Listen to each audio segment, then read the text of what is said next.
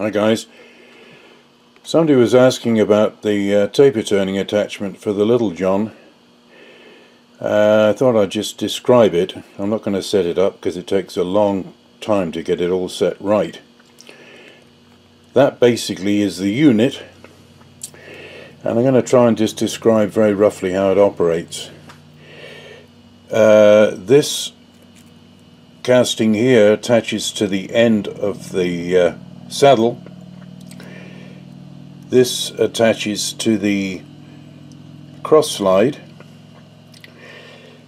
This is adjustable.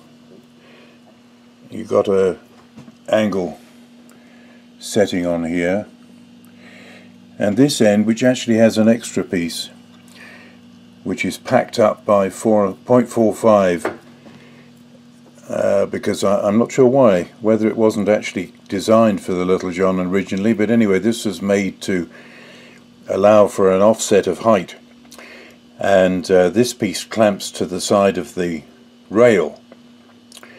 So I'm just going to try and point out each section. So here's the anchoring section on the rail, on the rear rail, and that's bolted down to lock. This then attaches to the main body. The attachment to the saddle is here. Now this, what you can see here with spacers and a block and stuff, that's what I normally use for a cross slide stop. Piece of bar that can slide out and lock, but this would all come off.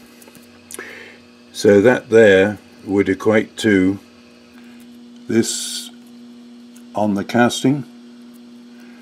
So that mounts to the saddle, and then this slotted piece here, which goes onto the cross slide on here, where these two screws at the moment hold a cover plate which just keeps muck off the lead screw.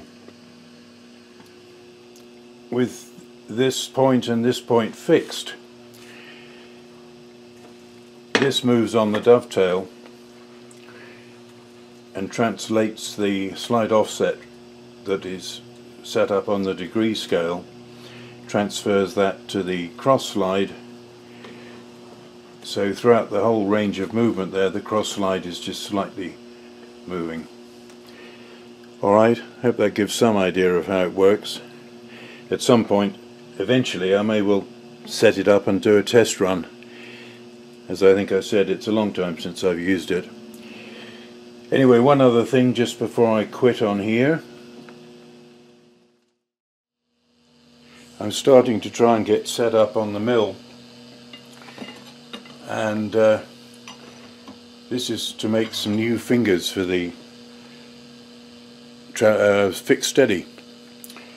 The plan is, and I haven't quite finished working out my sequence, but on a piece of 1/2 inch I'm going to put a center in the lathe, so I can put that on the dividing head center, lock up the chuck, and then without using a dividing plate, I've got this scale on here, which is a simple division, 360 degree, and I think what we'll try and do first, I'll probably waste some material doing this process, but we'll mill a flat on here, because if I get the old one,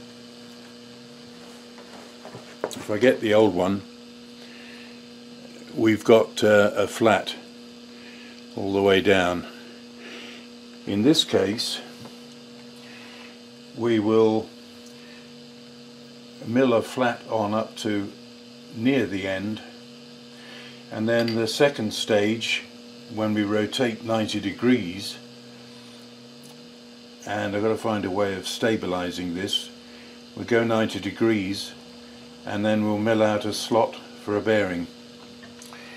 But I've got to find a way of stabilizing that. So anyway, that's a plan and I hope to get to it before too long.